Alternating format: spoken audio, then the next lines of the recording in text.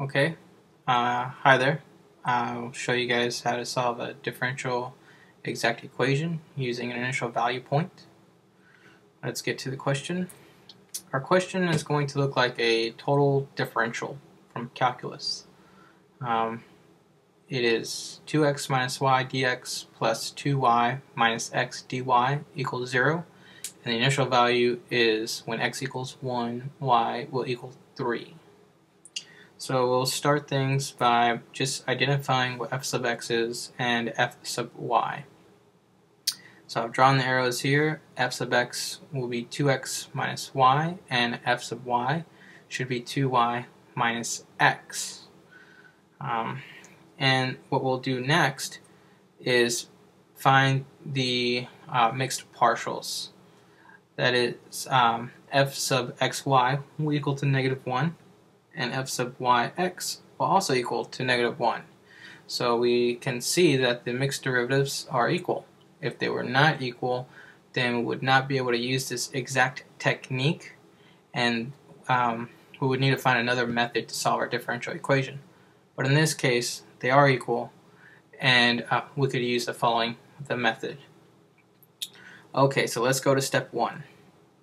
Step 1 is to integrate f sub x. So we'll integrate 2x minus y dx. And we'll get our answer right away. Our answer is going to be x squared minus yx plus g of y, some function g of y. So this is going to be our final answer. But we cannot submit this answer just yet because that g of y is a bit ambiguous. We don't know what that is, so we have to actually figure what that is. To do that, what we'll need to do is set our start equation, the derivative with respect to y of the start equation, equal to f sub y. So if we do that, remember f sub y was equal to 2y minus x. On the left side, we need to calculate the derivative with respect to y. So we should get negative x plus g prime of y. And if we continue to solve for g prime of y, we'll get that g prime of y is equal to y squared plus c. So here, this is a true constant. There's nothing to worry about. You can integrate this step here just as you normally would.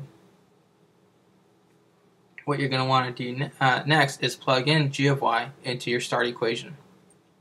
So you'll get that your function, the f that you're looking for, is equal to x squared minus yx plus y squared, and it equals c. So if we didn't have an initial value, you could stop here, but we do have an initial value, so we need to figure out what c is. To do that, you let x equal 1 and y equal 3 because this was our initial point. And once you plug those values in, you'll get that c equals to 7. And once you find that c equals 7, you can plug that into your final and start equation. Ordinarily, you could stop here if you know that you cannot solve for y. Sometimes you'll stop here. Sometimes you should go further and see if you can solve for the y term. So that's what we'll do. This is a polynomial degree 2, and we're trying to solve for y. So what we can do on the left side is complete this square, and then we could move everything to the right and just whittle everything down so that we can isolate the y term.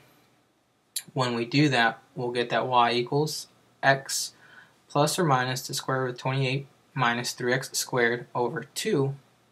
And when we solve for the domain of x, we should get that x should be between negative square root of 28 over 3 and positive square root of 28 over 3.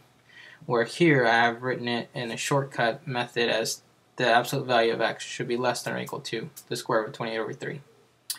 Alrighty, that was our example. I hope you guys understood everything. If you have any questions, please let me know. If not, good luck and have fun.